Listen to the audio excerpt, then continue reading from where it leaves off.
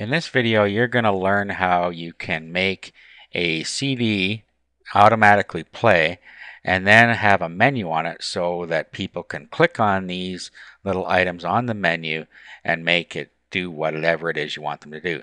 This is good if you're distributing digital products or something on eBay and you're going to burn them onto CD and send them out. This makes it easier for the recipient to start up your program.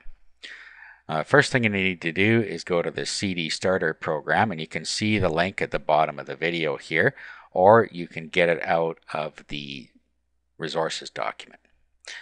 Okay, so once you get to this page, just come down to the download link, click here and download and unzip the program.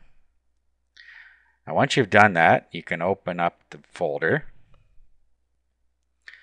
And this is what you see. And in here there's an example. If we click on this,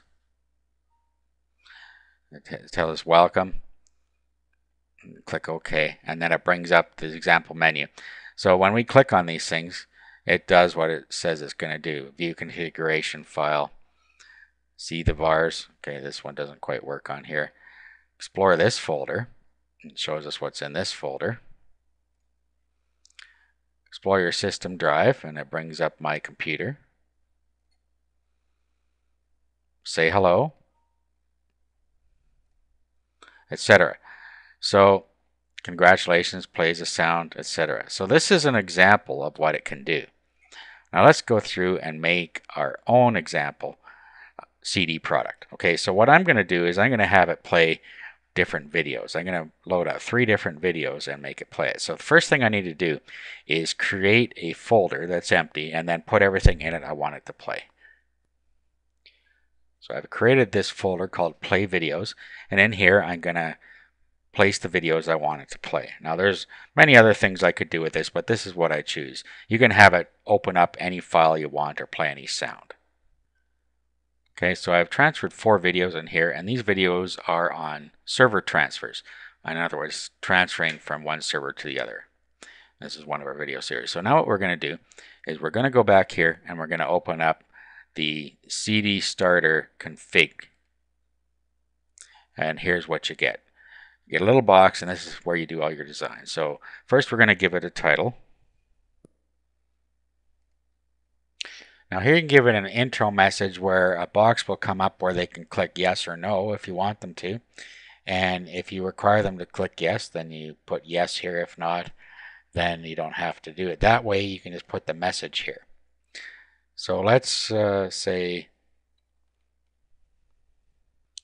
server transfer videos, do you wish to continue? And then require yes click, we're going to say yes. Here we can give them a welcome message. Welcome to the server transfer video series. If we wanted to play a sound when they opened up the application, we could just browse for it here and load it up and it will play. And then we can set the font here if we want to use different font than the default. Okay, the next thing we go to is general, and we can set some things in here if we want to, or you can just pick the defaults. Now you can put a splashed bitmap on the front. If you have a bitmap image that you want underneath the splash screen, you can put it here. And then you can have the delay for the splash here and set the borders if you're going to use that. That was that for, and I'm not going to use that. Here we can set the background color if we want, and I'm just going to leave the default again. And here is where we have our buttons. So what we need to do is click on buttons and insert. And then the title is going to be Play Video 1.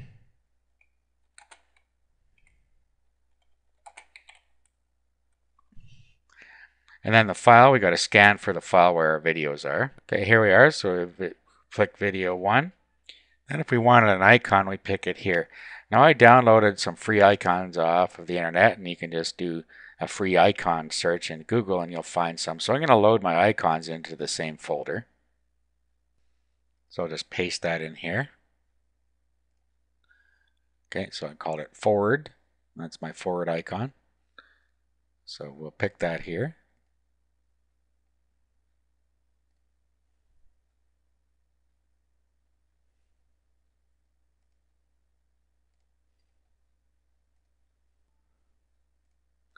There we go.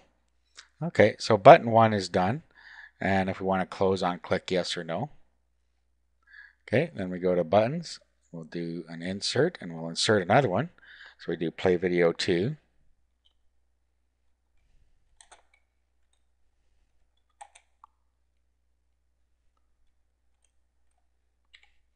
Same deal again. We find the file, find the icon,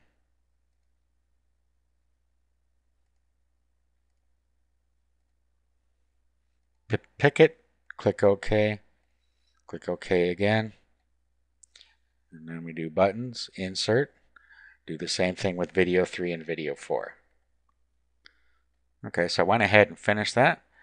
Now we can click on order, and video 1, 2, 3, 4. If we wanted to switch these around, we could just pick them and move them up and down. So we're okay with that. Okay, now all that's left to do is click OK, and then where we're going to save it, which is in our main file. I'll close this up. We open up our play videos, and you'll see in here that we have CD starter.ini, and that is what we have to move over to the CD to get it to play properly. Now to test it, we can just bring in the CD starter software here. We just bring in this CD starter.exe, just copy it and paste it in here. Now if we click on it, server transfer videos, do you wish to continue? That was our message that we put, yes or no. So they got to click yes. Welcome to the server transfer video series was our welcome message. Play video 1, play video 2, play video 3, play video 4. If we click on play video 1, it brings up Real Player or whatever plays their videos, and it will start to play. Same with video 2, video 3, and video 4. Okay, so now that we've tested that it works, what we have to do is come back in here and we'll open it.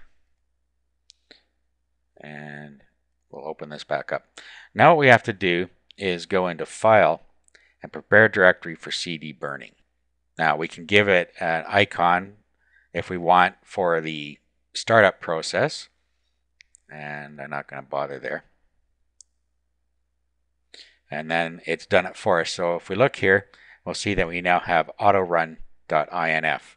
This will cause it to auto run. So now all we have to do is burn the whole works over to a CD, and when we plug in a CD, it will do this auto run thing here. And if we just want to look at what it looks like, if we do an open with, and we'll just open it with Notepad, and then it says open CD starter.exe /c CD starter /ini. So that's all there is to it. That's what's in the file. You don't have to worry about it because it's created for you. So now we just burn all this over to a CD. When they plug the CD in, it will actually run the CD starter part, which starts the whole process that you created. And that is how you can create your own auto-running CD for your applications.